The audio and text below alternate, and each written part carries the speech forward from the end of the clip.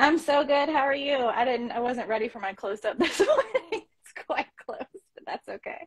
I'm so glad to Thank finally you catch up. I love what you so guys are much. doing. Thank you so Love it. much. And I'm so glad we had a chance to Yeah. reschedule. I know there was a lot of stuff going on before. And so before we start, if you Yes. could just Thank introduce you. yourself and share where you are, what you do.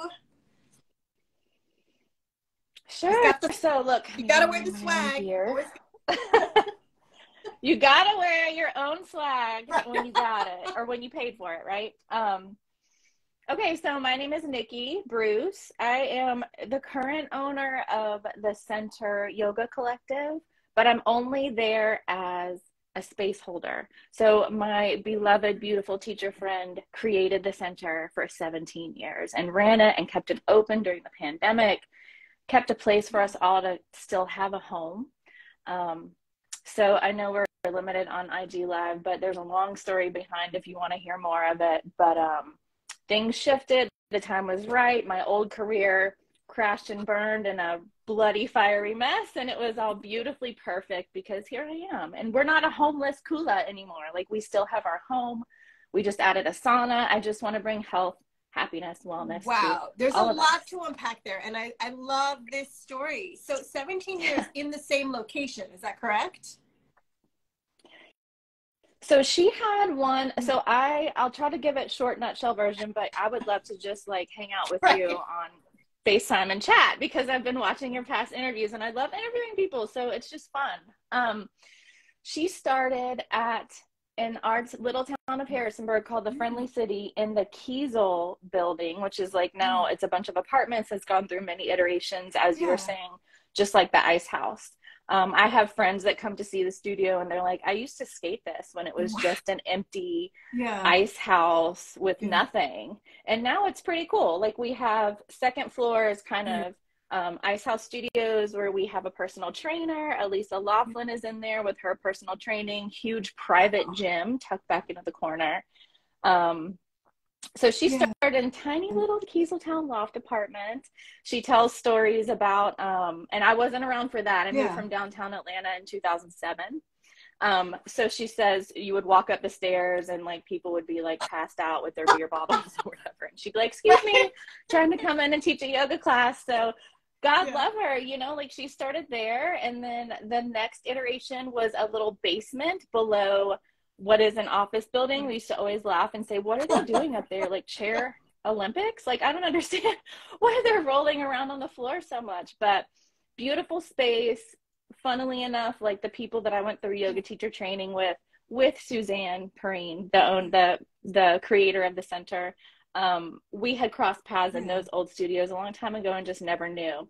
So the ties that kind of bind our Yeah. community together are really And I sweet love and this too strong. because, it also points to the fact that you can do yoga anywhere. I mean, and I think the pandemic really sort of drove that point home for us, but like, you don't have to be, it's great to be in a beautiful studio. That's a wonderful experience, but you could do it in an office space in your living room, in a former ice bagging factory or what the ice house is in Yeah. your home In our home studios. studios where we, did it Yeah. from home when we went online. Like, it's been pretty cool to level the playing field, but there's still so much work we have to do to make it accessible. We have something called the Love Project that Suzanne also started to have this go out into places where people Mm. aren't privileged enough to go to a yoga studio, are nervous about walking into a yoga studio where there's almost a force field at the door Right. because everyone seems to know what they're doing and they're of a certain body type and it's intimidating. So Yeah. I have a lot of work to do to get it out there and get it the way I want it. But for right now, on day 13 Yeah. of the third Yeah. month of this year, we're still And there. So that's that's my goal for amazing. right So now. you mentioned that you had a previous career. Can I ask what was your previous career? Because I'm always so curious how people sort of transitioned into this space. Yes. So here, Mm. this being is the Venn diagram Mm. intersection between mental health and yoga and wellness. So I've Oh, survived a wow. career in social work Yeah. by the skin of my teeth, but Mm. really hit a glow up when I came out of that. So my job now is to help myself care for myself and help my community care for themselves. So Wow. social worker for over a decade, and varying roles and varying layers of Yeah. toxic trauma. Yeah. Yeah. Then I'm Yeah. still working through, but aren't we all, right? So now I get to help others kind of walk through that. And what's really cool, a little side note also, is the classes that I teach, my regular students, many of them also quit their jobs in the same time period. Yeah. It was really hilarious. Like, this community, clearly you can tell, means everything to me. So it's been really cool to kind of walk that with them, you know, and get some freedom and feel a different life. What was the thing, you know? I imagine that's a challenging transition no matter what, even if you're doing something that you really love. And I always ask this because I'm also curious from a selfish standpoint, how do you get through things like that, which are like, this is more challenging than I ever anticipated? What is the thing that you go to first in terms of, you know, is it a mantra? Is it a person? Is it a friend?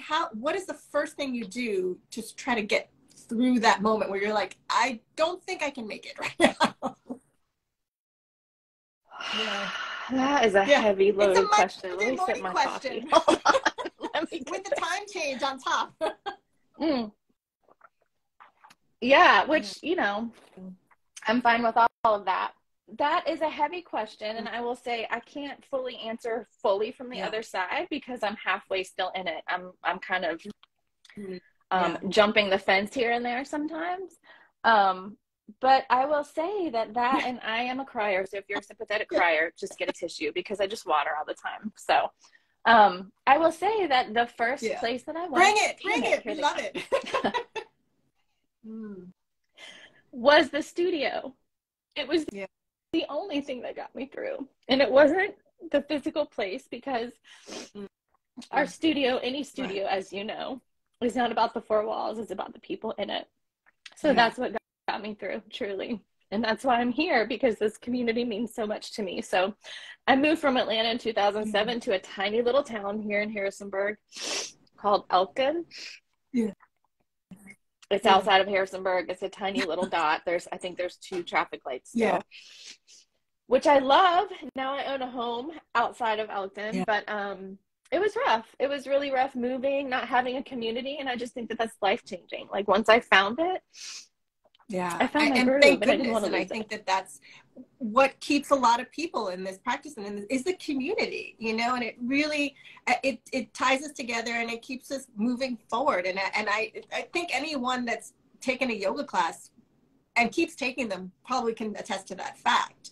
Do you remember your first yoga class? Do you remember like what your reaction to it was? Because I know mine was not like, this is my life. Like, I definitely did not have an instant love relationship with it. So what was your first yoga class like? I love asking people that question too. So my first experience was at the tender age of 19 in an Iyengar studio. It wasn't downtown Atlanta. It was like Midtown, I think. Sweetwater. It's still there.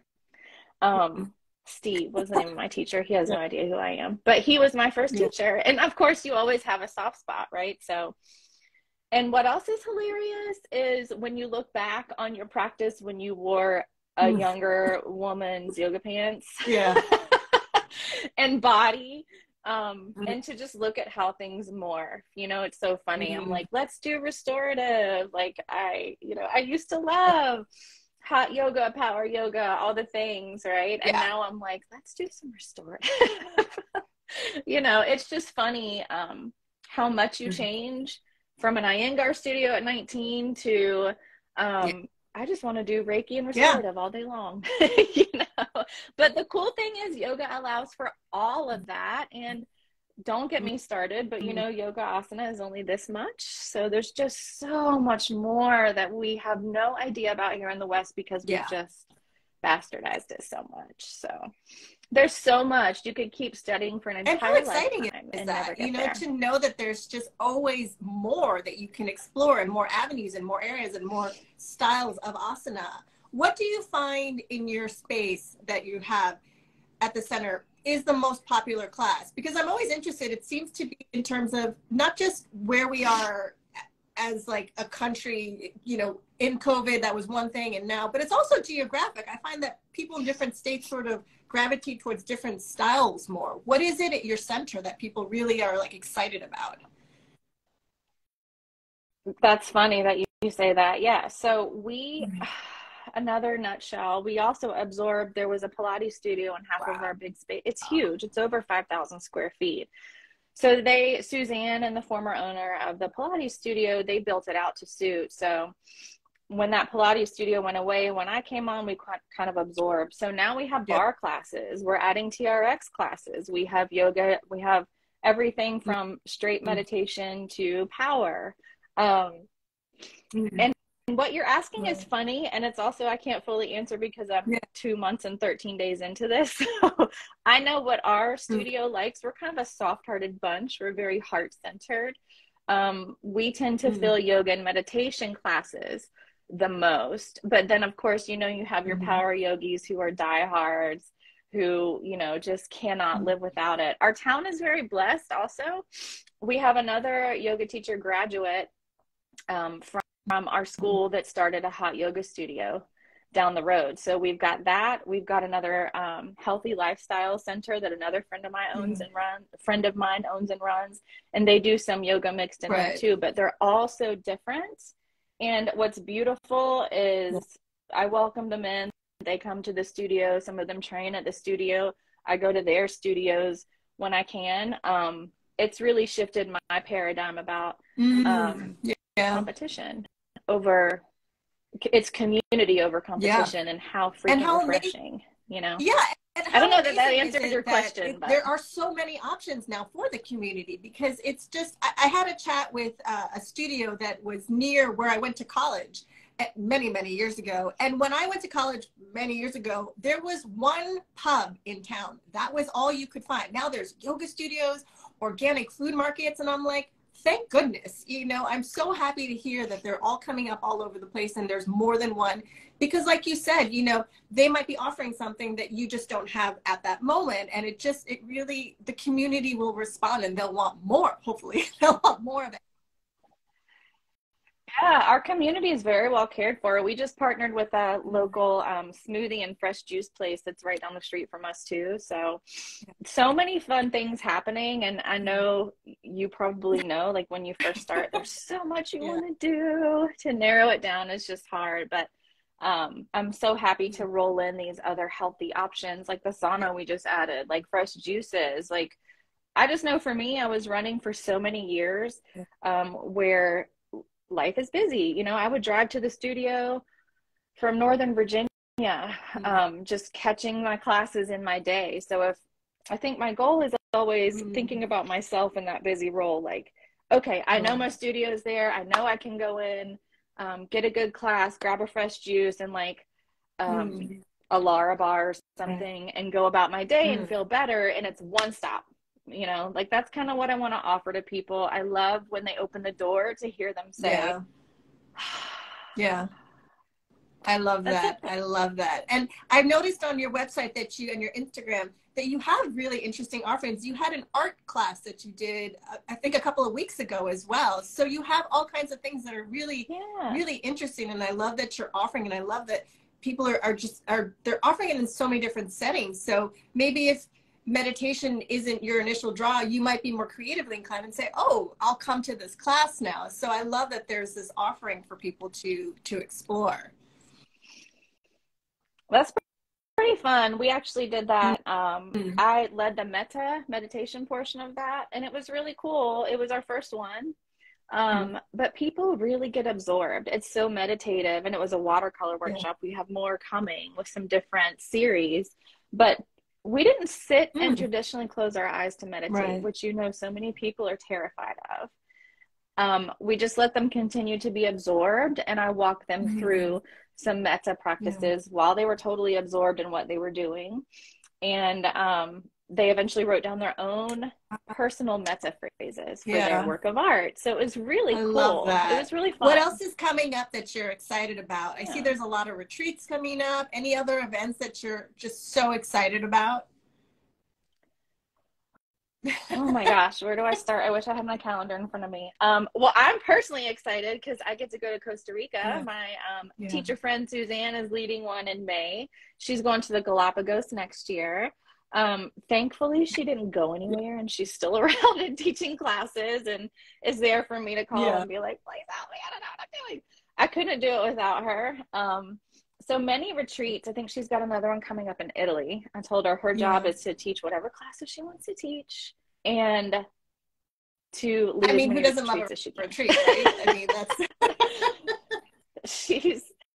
she's amazing, and she's able to get back to her true love oh of wow.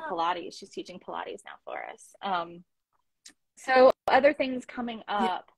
up. Some cool workshops. I feel like I want to get the word out about Kundalini. Like we need this. We need this ancient technology right now. Yeah. We've got that going on twice a week. We've got workshops galore coming up we had one yesterday called Oh, decluttering your life, and it was right. about emotional and Right. space decluttering for spring. I've got a Yeah. pop-up one that I haven't really announced yet, but spring equinox celebrations will Oh, wow. come on Sunday the 19th. I have Yeah. a little background in Kundalini as well, and we really try to Yeah. mark these big moments. Because as we know, as Kundalini yogis say, when you practice on these power days, Yeah. you know, you're amplifying your practice. So we're trying to lean into those sort of natural Yeah. celebration days, the lunar celebration days, the solar celebration days, looking at yoga teacher trainings to come. And we have a lot of really, really amazing Yeah. educators in our area that are doing it at their studios that we're inviting to do at our studio. Mm. We're looking at more inclusive training. We're looking at partnering with, I didn't Yeah. even get started. So on our same floor, there's Mm. something called Friendly City Safe Space. It's our Harrisonburg safe space for Yeah. LGBTQIA plus Wow. individuals. They have a clothing Yeah. closet, free. They have so many resources. So the previous social worker in me sees what they're doing, and I'm just so blown away. So looking to try to partner with them, make our space a more Yeah. safe space. Mm. Practice our pronouns Yeah. more, just try to be better humans together. We also have Yeah. something called the Collins Center on our same floor that offers family and individual services to Wow. families with domestic abuse, victims of sexual assault or I trafficking. was Like, gonna it's say a the heavy building sounds like floor. it's a supercharged vortex. It's just you've got a lot of good energy and a lot of energy happening in that building. I'm glad that you said that, because I'm like, these people have no idea what they're Yeah. experiencing coming outward of our studio. Like, everyone on the floors above and below is benefiting from all of these Well, they do meditation know sessions that we because you hold mentioned there. they walk in and So they go, so it's that collective energy that's been going into the walls and into the floor space, and they're just absorbing it when they listen to me. Yeah. it's true. Like, I think about that, but I'm like, how you can't, I'm not going to like make an ad that says you're going to benefit from our meditation Yeah, field. they know. But the people that Yeah. come, they know, So and they do. you mentioned Suzanne It's quite a bit, special. and I'm curious if someone said to you, "Hey, I'm interested in maybe starting a yoga studio," what would your advice be to that person? I mean, it sounds like you were very lucky and had a strong mentor, which I always say that's the number one thing. If you have a mentor, great. So what would your advice to that person be if they were like, what should I do? How do I start? I can't even answer that. I can't even Yeah. answer that because I'm just trying to figure out how to start. And honestly, people are like, oh, that's so fantastic. And I'm like, all I did was step in. Like, Yeah. Suzanne's the one that built it all. Like, she brought that from other studios and had that space built out to suit. And we have 2 massage rooms. One has a sauna, one has a massage and Reiki room. One is a bar room. One is just a fitness room. So she's the one that designed all of that. We also have a private rooftop patio that we like to do yoga on. Like, we're like the best kept secret in Harrisonburg, I'm telling you. It's huge, and there's something for everyone. And we just did a girls' night there the other night because we can, and I can cater from the many restaurants in our building. Like, it's just a good So space. it sounds like then the best advice would be to have to do it. I mean, it sounds like you, and I feel like I hear this a lot when I talk to people that own spaces and studio centers. It's almost like it's a thing you can't not do. You're just so drawn to it that you know in your heart, there's almost no choice. In a good way. No choice. Like, in a good way, there's no choice. Like, and I love. Yeah. People hear that and they get scared of that. But once you've stepped out there in faith, you just keep going. Like, there's no choice. I mean, I remember speaking to Suzanne in the parking lot one day after a class of hers. And I knew, like, I talked to her very openly about every time she had to sign the lease again, especially during COVID, I would know it was coming up and I would be like, oh God, oh God, oh God, oh God, oh God. So I remember talking to her in the parking lot one day, just a fefew short months ago, and saying, do we need to start looking for another space? And by we, I mean me. Like, I can't have this space. I can't have the people, the Kula, the Hart family, not have a home. So here we are. We were looking at another space, but the center, we didn't have to move. We ended up just coming in. My partner, Elisa, really helped a lot, building out a private gym in the back and like committing to that with me and showing up for all the ways that I show up day to day. She's really solid. We're a very unique pair. It's really been fun. Lots of learning. I would love to do this in a year and maybe I can answer your question better. But I think it's important to know that, sometimes you don't have all the answers, but you still do it no matter what. And I feel like this applies to everything in life. I mean, as I get older, I look back and I go, oh, okay, yeah, I see that now. But when you're going through it and it seems scary and very unknown, just doing it, taking that step and, holding your breath maybe a little bit and just taking that leap of faith. And thank goodness that you did, because now your community still has a space to go to and a place for you to go to as well, so, you've built your community for yourself, and